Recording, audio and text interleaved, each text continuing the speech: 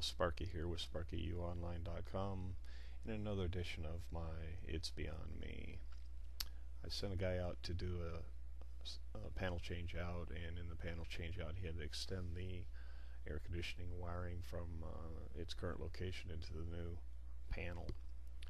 And one of the last things I said before I walked off the job was make sure that you ground it.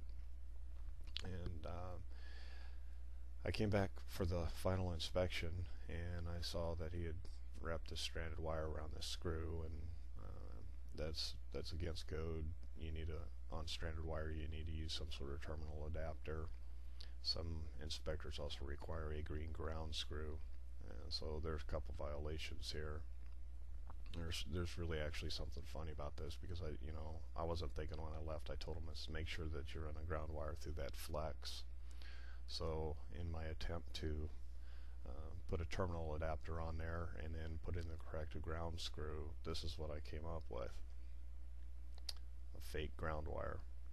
And I put the adapter on there, and I just thought, well, what the heck, and I tugged on it, and that's how much wire was just pushed down in there as a fake ground. Okay, the funny thing about this is an air conditioning feed, and you have your black phase and you have your red phase. There is no neutral on a 220 volt air conditioner. There's the ground wire right there. The ground wire was already in there. Okay, I didn't pick up on it. I just told him to make sure that he ran a ground wire through there. So in his efforts to satisfy me, this is what he did, and I'm glad that I caught it before the inspector did.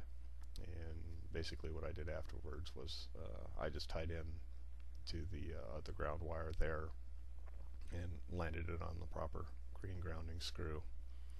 So as you can tell, it's another one of those, it's beyond me how people can do shit work like this.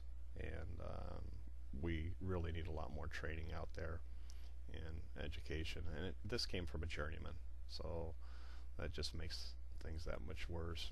Anyway, this is just another one of It's Beyond Me.